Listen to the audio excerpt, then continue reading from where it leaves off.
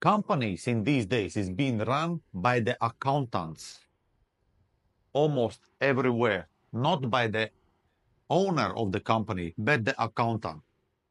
And he only compare figures, that's all. This is how I know that.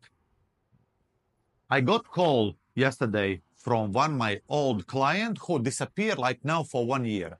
And he's saying, look, now there is another 10 service providers who do exactly same what you do, but the prices are much cheaper.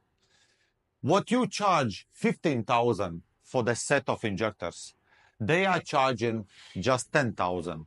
There is some even who charge just 3,000, but okay, we are not talking about them because they don't even work for 1 month. So I say, what's the problem? Why you are not okay to pay 10,000 if I'm charging 15,000? He say, look, it doesn't last. It's like 6, maximum 7 months, and again they spoil. And they never take any responsibility for that. They just say, okay, you need to pay again 10,000.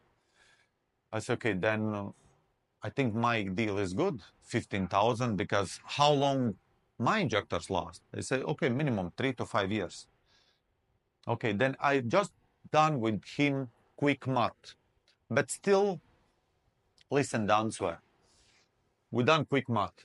Every 6 months, he again redo injectors, 10,000, 10,000. So in 3 years is 60,000. And when we do, same 3 years is 15,000. And then what shocked me, it is the answer from the owner. He say, yes, I understand, but my accountant will never agree to pay 15 for the set of injectors if he can pay 10. So what you think? Maybe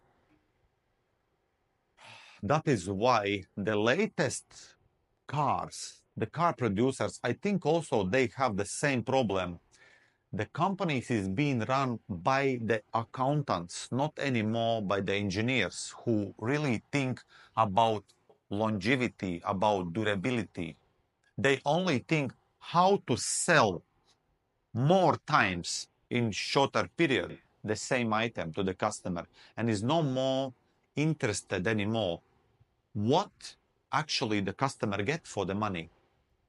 So yeah, what you think? Where this all is going?